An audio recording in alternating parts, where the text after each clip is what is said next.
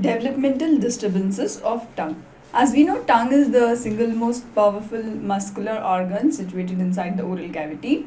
It helps in deglutition, mastication, speech. So we should know the developmental disturbances of tongue. So we should not mistake them with the normal variants as such. If you see the embryologic development of tongue is basically divided into two parts. Okay, the anterior 2/3 of the tongue and the posterior 1/3 of the tongue.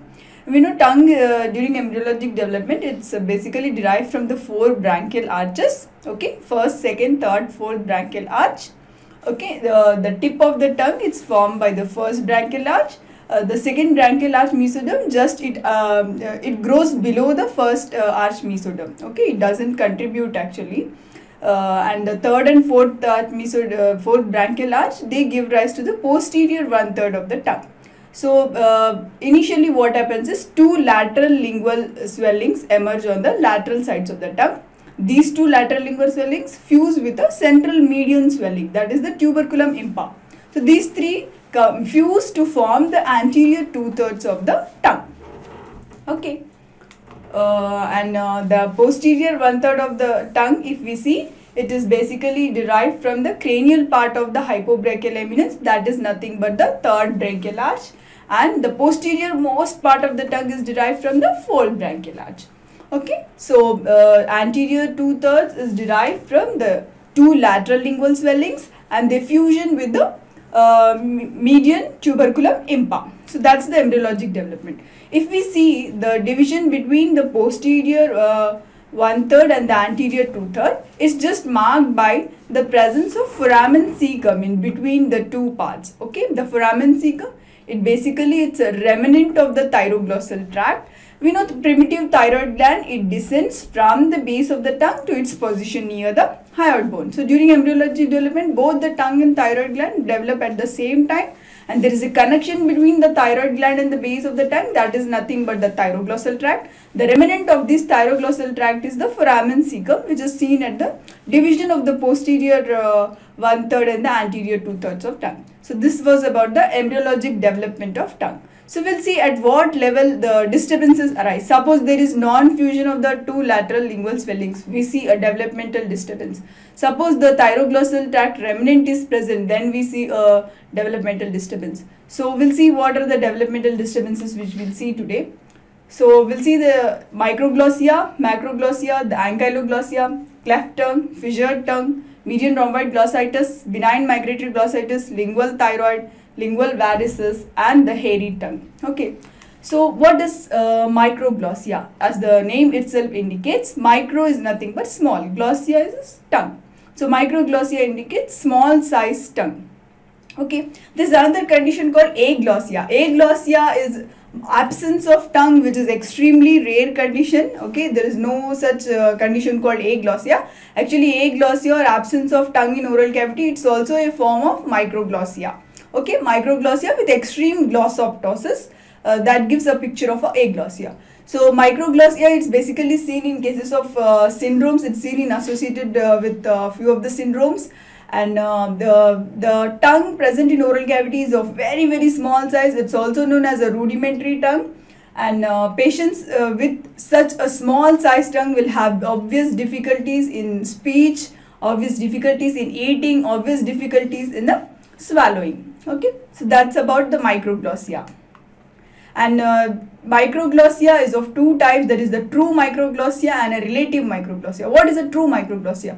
True microglossia is nothing but the size of tongue is relatively small. Okay, and if you compare the tongue to other morphological parts in the oral cavity, if you compare the tongue to the jaws, and you correlate the size of jaws with the size of tongue, sometimes what happens is the jaw size may be extremely large and it appears that the tongue is smaller in size. That is nothing but the relative microglossia.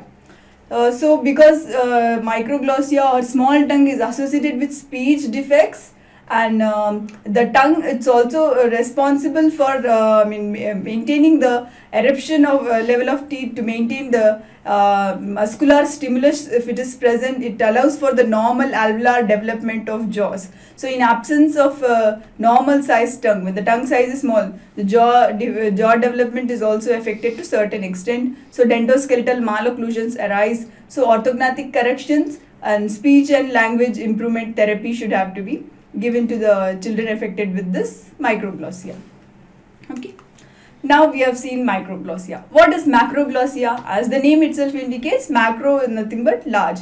So it's an enlarged tongue, also known as prolapsus of tongue or enlarged tongue. It is a condition where the patients have enlarged tongue. Again, it may be a congenital one or an acquired one. It's most commonly associated with Beckwith-Wiedemann syndrome, Down syndrome. Both of these syndromes, they present with characteristically enlarged tongue in the oral cavity. And congenital macroglossia, it is due to extreme overdevelopment of musculature. And you know, macroglossia, again, it is of two types: true macroglossia or a pseudo macroglossia. True macroglossia is a condition where the size of the tongue is enlarged. Okay, it may be due to any inflammatory condition. It may be due to any developmental inherited condition like the cretinism, hypothyroidism. It may be associated with Beckwith-Wiedemann syndrome, Down syndrome. It may be associated with any anomaly or neoplasm of the tongue like the hemangioma, the lymphangioma of tongue. So any underlying neoplasm owing may lead to the enlarged tongue. So that's the case of true macroglossia. So what is the case of pseudo macroglossia? Pseudo macroglossia is nothing but, suppose the individual is having enlarged tongue, and suppose he has a habit of keeping tongue low in oral cavity or high in oral cavity. That leads to overdevelopment of musculature leading to the enlarged tongue. So that's a case of pseudo macroglossia. Okay. So the causes of acquired macroglossia are, as I told, tumors in the tongue or acromegaly, generalized body growth is also increased in acromegaly. The myxedema, amyloidosis, deposition of some foreign material, some proteinaceous substance in the tongue owing to enlargement of tongue, or the angioedema. It's an allergic condition leading to inflammation of the oral cavity, and tongue is also enlarged in such a case. So any cause may lead to true macroglossia of that particular habit. Okay.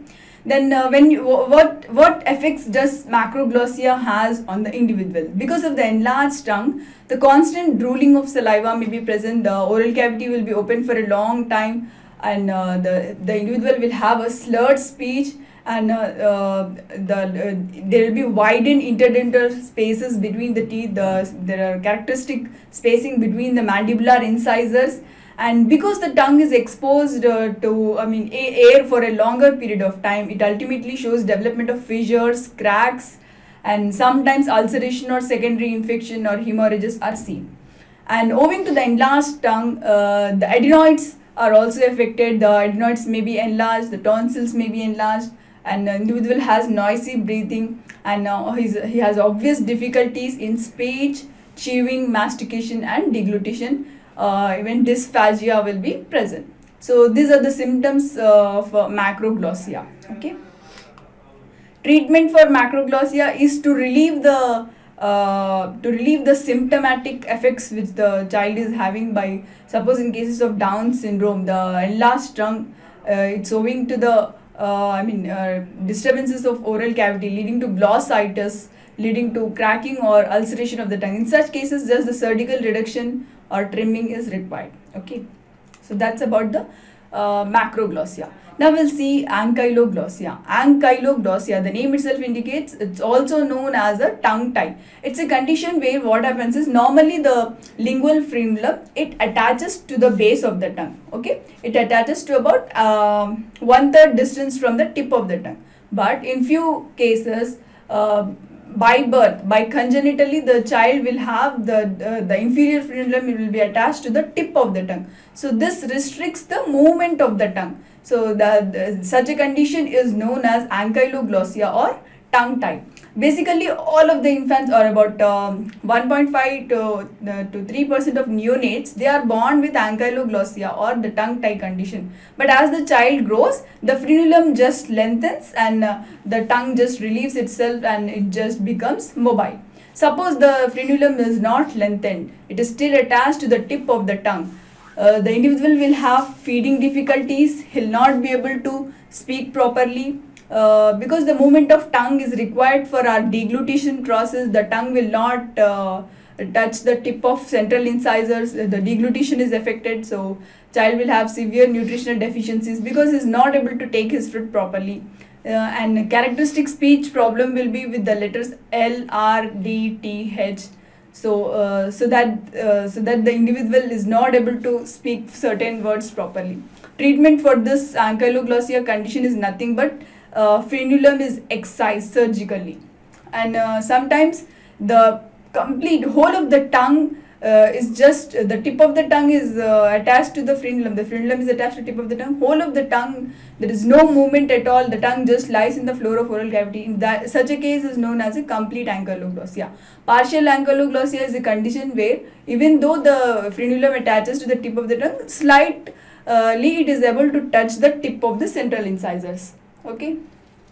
Basically, it causes restricted movement of the tongue, the ankyloglossia. Okay, complete ankyloglossia, there is a fusion between the tongue and the floor of the mouth. Okay, the clinical problems associated with ankyloglossia or tongue tie, as I told, are speech deformities and deformity in dental occlusion. Characteristic spacing of teeth may be seen, and difficulties in swallowing. As we know, deglutition process is affected. Treatment is nothing but surgical excision by frenulectomy procedure. Okay, and maximum of the time when it is detected in infants, it should be left like that without any treatment, because as the child grows, the frenulum lengthens and it relieves on its own. Okay, if it is having severe speech defects and severe nutritional defects, then it has to go for surgical excision even in the child. So if we can see the clinical picture of the ankyloglossia there, the frenulum, it is attached to the tip of the tongue and it's just restricting the movement of the tongue, and the tongue it's characteristically appearing the oval, star shaped or oval shaped. Now we'll see the other developmental disturbance, that is the cleft tongue. We know the cleft tongue, it's extremely rare condition. Cleft is nothing but a division of the tongue. Okay, complete cleft tongue is very rare condition. Partial cleft tongue is seen more commonly. How the partial cleft tongue is manifested as, it is just seen as a groove on the surface of the tongue in the midline of dorsal surface. You just see a groove. Okay, that's a case of a partial cleft tongue. Okay, why this cleft arises? Actually, we know anterior 2/3 of the tongue is formed because of the merging of the two lateral lingual swellings, right? If there is non-fusion of the two lateral lingual swellings, it leads to the cleft tongue appearance. Okay, and partial cleft tongue arises, so if there is non-fusion, if the two lateral lingual swellings do not fuse completely, and as the tongue grows, some mesoderm also develops into it and it closes the cleft actually. But in case of partial cleft tongue, the lateral lingual swellings do not merge, even the mesoderm does not grow to obliterate the groove. Thus, clinically it is manifested as a deep groove in the midline of dorsal surface of tongue.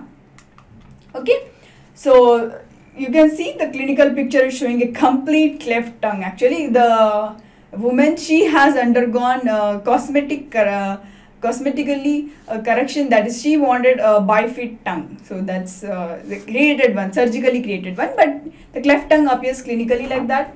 Again, sometimes what happens is when the partial cleft tongue occurs, I told you, it appears as a deep groove. This groove becomes a place for the retention of food debris, for the retention of microorganisms. Owing to that, it leads to irritation of the tongue, erythema, and for that reasons only you have to just keep the groove surface clean. Okay, clinical significance is nothing but entrapment of food debris in that particular groove, in that particular partial cleft tongue, owing to irritation. So you have to take care to clean the groove surface also. So the other developmental disturbances, fissured tongue. As the name indicates, appearance of fissures on the surface of tongue. So actually the appearance of grooves and fissures on surface of tongue, it's actually a normal condition actually. The tongue, it just manifests the development of grooves and fissures, which is a benign variant, which is a normal anomaly seen in the tongue. So numerous small grooves and fissures are seen on the dorsal surface of the tongue. They first begin on the dorsal surface and then they tend to spread and involve the lateral surfaces or the lateral borders of the tongue. So it is seen, this appearance of fissured tongue, appearance of grooves, it is seen in association with other condition, other developmental condition known as geographic tongue. We'll see about the geographic tongue later on. So the development of this fissured tongue is actually inherited as an autosomal dominant disorder. The etiology is characteristically unknown, but it's just a benign variant. Okay. Initially there won't be any symptoms, it may be asymptomatic, but extreme development of fissures, sometimes they lead to retention of food debris, retention of microorganisms, leading to appearance of mild irritation or mild burning sensation on intake of foods. And appearance of fissured tongue is characteristically associated with Mulcairn-Rosenthal syndrome.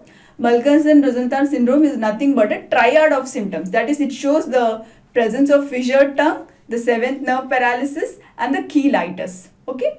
The fissured tongue basically, as I told you, it presents on the dorsal surface of tongue and then it spreads and involves the lateral borders of the tongue. So that's the appearance of a fissured tongue. You can see it is just a normal variant. About 21% of individuals show the appearance of fissured tongue. It is detected on routine examination only, and there is no anomaly as such. Okay, it's just a normal variant, but the fissures seem to be, or the grooves seem to be more prominent than seen on any tongue normally. Okay. The median rhomboid glossitis. Median rhomboid glossitis is another developmental anomaly, developmental disturbance. It's also known by other names as central papillary atrophy of tongue, posterior lingual papillary atrophy, posterior midline atrophic candidiasis.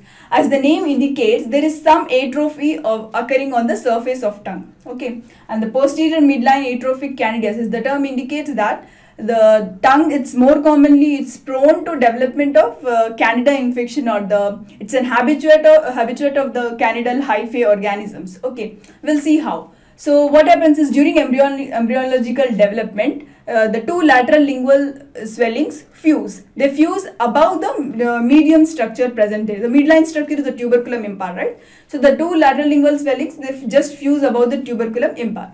So this fusion, the posterior most point of this fusion, sometimes it may be defective. It just leaves a smooth erythematous area. It is a rhomboid shaped smooth erythematous area which lacks the papillae. So that's why the name central papillary atrophy or median rhomboid glossitis. Okay, just the point of fusion of lateral lingual swellings. The posterior most point is just defective and lacking in papillae, giving a rhomboid shaped appearance. Okay, initially it is an asymptomatic condition. There are no clinical symptoms and detected on routine examination only, and it is characterized by an erythematic patch of atrophic mucosa, which is seen on the dorsal surface of tongue just beneath the circumvallate papillae. We know circumvallate papillae are situated between the anterior 2/3 of the tongue and posterior 1/3 of the tongue. Exactly at the junction you see the circumvallate papillae. At that point only, where the fusion of posterior 1/3 and anterior 2/3 of tongue is occurring, at that point only you see this rhomboid shaped erythematous area. Okay, basically it is a congenital abnormality. As I told you, it is due to failure of the fusion of lateral lingual swellings. Okay, erythematous mucosa, the rhomboid shaped area, erythematous area, whatever is present, it lacks the papillae, hence the name central papillary atrophy. The incidence of median rhomboid glossitis is about 300 to 2000 adults, and it has a predilection for occurrence in males. It's just present in the posterior midline of dorsum of tongue, anterior to the circumvallate papillae. Okay, the lesion, the rhomboid shaped area, it is less than 2 cm and it has a smooth flat surface because of the absence of filiform papillae. Sometimes this occurrence of the median rhomboid glossitis, it is associated with the midline soft palate erythema. So association of median rhomboid glossitis with soft palate erythema is given the term as kissing lesion. Okay. when you see the microscopic picture, when you study the microscopic picture, it's one of atrophic stratified squamous epithelium with moderately fibrous stroma, and papillae are not seen here. Okay, there is loss of filiform papillae, and the capillaries appear to be dilated, and the atrophic stratified squamous epithelium is characteristic. Treatment is, as I told you, the posterior midline atrophic candidiasis. The term is given because this erythematous area is associated with, it becomes a habitat for the candidal hyphae organisms. So it's associated with the development of candidal infection. The hypertrophic candidiasis occur. So sometimes if you just prescribe antifungal therapy, the symptoms or the lesions subsides, and not always associated with candida. Okay. So this is the appearance of a median rhomboid glossitis, the clinical picture. If you can see the rhomboid shaped area, the red erythematous area in the central region, midline dorsal region, and the posterior midline region is nothing but the median rhomboid glossitis. Okay. There is other developmental disturbance, that is the benign migratory glossitis, also known as geographic tongue, erythema migrans, or the wandering rash of tongue. The name itself indicates erythema migrans means it's a migrating rash. Okay, it's a migrating rash. The rash just moves from one place to another. That's why it's also known as a wandering rash of tongue. Okay, so the etiology for this benign migratory glossitis is a genetic etiology. It has been associated with the psoriasiform mucositis. That is, it is more commonly seen in individuals with psoriasis of tongue. Okay, so when do you notice this erythema migrans or the benign migratory glossitis? Symptoms of association with increased levels of stress, as with psoriasis. Okay, increased levels of stress predisposed to the development of this benign migratory glossitis. And characteristically, the individual will also have psoriasis of skin. The lesion, the benign migratory glossitis, the incidence is about 1 to 3% in the general population. More commonly, females are affected. It shows a female predilection. And geographic tongues are usually just seen distributed over the anterior 2/3 of the tongue. It is basically characterized by serpiginous patterns of red and white erythematous area. Serpiginous are nothing but a serpentine-like, that is a snake-like pattern of erythema and red and white lesions. So the erythematous regions are basically the depapillated areas, that is, they are showing the loss of filiform papillae, and it is surrounded by a yellow-white cercinate border. There is a central erythema which is just surrounded by a, the erythema means it is showing lack of papillae, which is surrounded by a yellow or white cercinate border. And this is the appearance of this form of erythema and bordering is seen only on the dorsal surface of the tongue. And at one point of time, if you see the characteristic patch is present on the tip of the tongue, after a few days or 1 week, maybe you will see that the patch has just moved on and migrated to the midline of the tongue. So that's why the term wandering rash of tongue is given, or erythema migrans is given to this condition. And sometimes the distribution of patches on dorsal surface, it just appears to give the appearance of a continental outline of the globe. So that's why the term geographic tongue is given, because the outline just resembles the geographic outline of the world. So this is the benign migratory glossitis. You can see red and white mixed patches will be present. Erythematous area with the normal appearing mucosa will be just alternating with each other. Actually, no particular treatment for this condition, geographic tongue, is prescribed. But sometimes topical prednisolone just gives us rapid relief of the symptoms. And when you see the microscopic picture of geographic tongue, it's one of a psoriasis. So you can see inflammatory cells with characteristic Monroe's abscesses. Reader edges will be thin and elongated, and the epithelial surface, it shows a thickened layer of keratin. Okay, the characteristic of psoriasis, that is the inflammatory cells Monroe's abscess, will be present even in cases of geographic tongue. So now we'll see other developmental disturbance, that is a hairy tongue. Actually, hairy tongue, it is arising because of defective desquamation of the filiform papillae. Normally, the filiform papillae will be just situated in the midline of the tongue. Okay, it will be just scattered. If suppose the filiform papillae are become elongated, they tend to trap the debris on the surface. Owing to that, bacterial and fungal growth occurs that leads to accumulation of all the products, and pigmentation or color appears, giving the characteristic color to the tongue, either brown, green or black. Okay, so that's the concept behind the hairy tongue.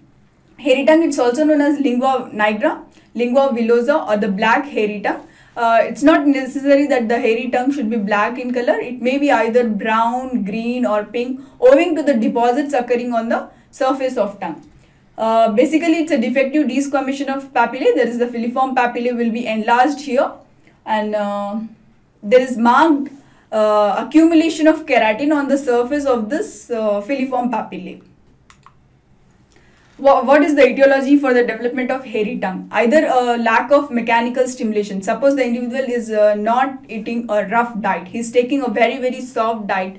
He is not brushing his tongue or teeth properly. The individual who is chronically ill or debilitated, who is bedridden, they show more prone to develop this. And even the penicillin antibiotic therapy, if the individual is on penicillin antibiotic therapy for prolonged period, then also is more prone to develop this.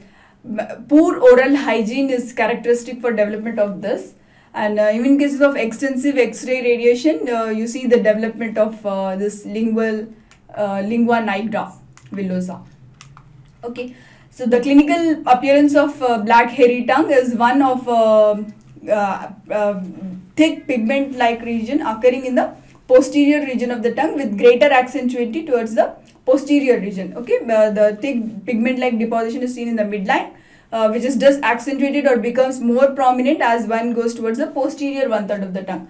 And the lingua nigra is seen in greater frequency in males. Usually in cases of HIV infected individuals, they are more immunocompromised and more prone to develop this hairy tongue. And you have to differentiate hairy tongue with other forms like the oral hairy leukoplakia. And when you study the histologic examination, you'll see that oral hairy leukoplakia, it's associated with Epstein-Barr virus, whereas hairy tongue is not associated with Epstein-Barr virus. And normally the filiform papillae will be just 1 mm in length. Here, because of the defective desquamation, because of lack of mechanical stimulation or brushing, the filiform papillae are enlarged to the extent of 15 mm in length. And as I told you, the tongue has a thick coating in the middle. The pigment deposition is seen in the middle, and it becomes more accentuated towards the back of the tongue.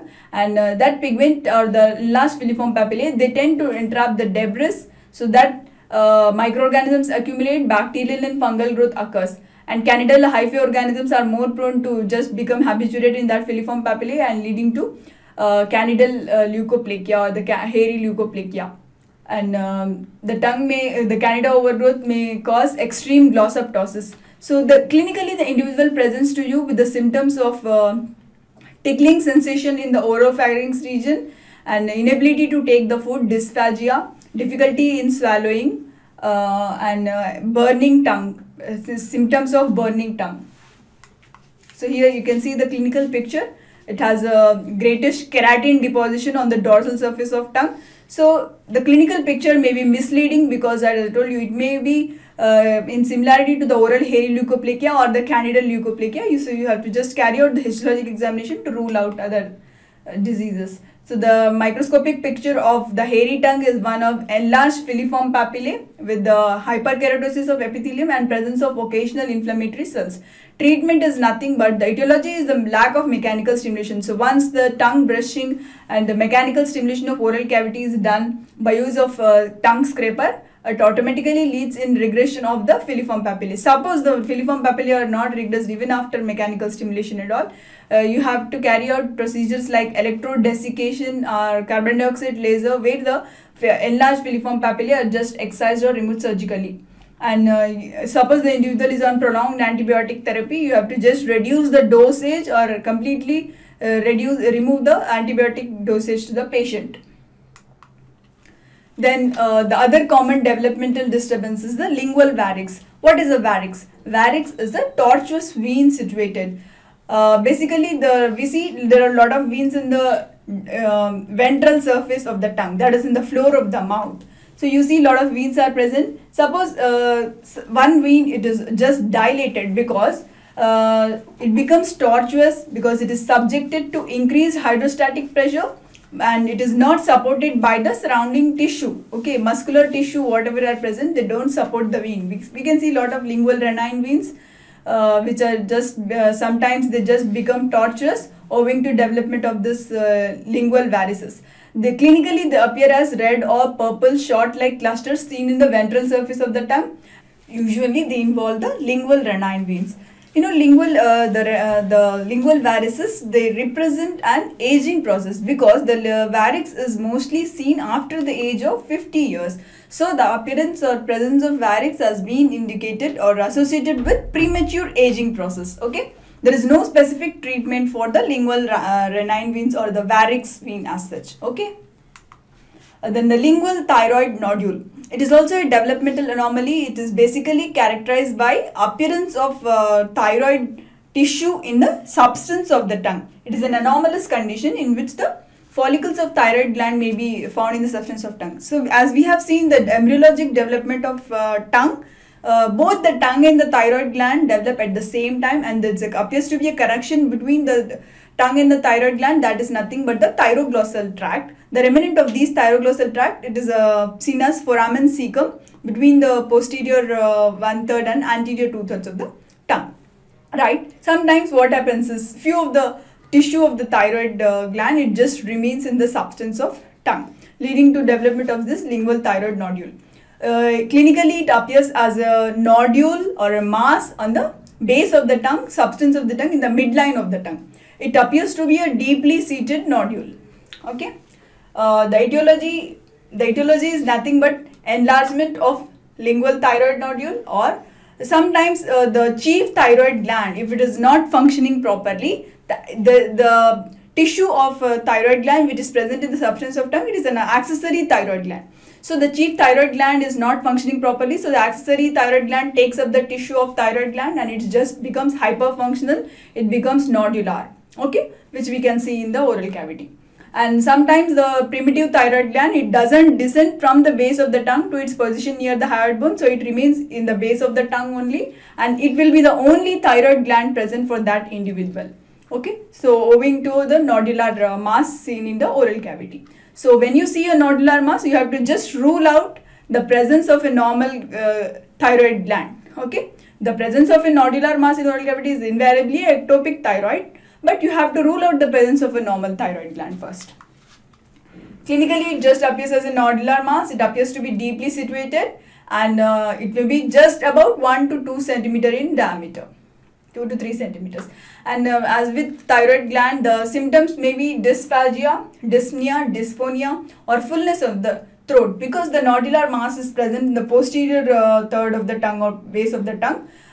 It obstructs the intake of food, it obstructs our sleep, it obstructs our breathing also. Okay, and the individual will have a tightness or fullness in the throat. So whenever you see such a, you are suspecting a nodular mass to be ectopic thyroid, you have to just take out a radiograph or a CT scan.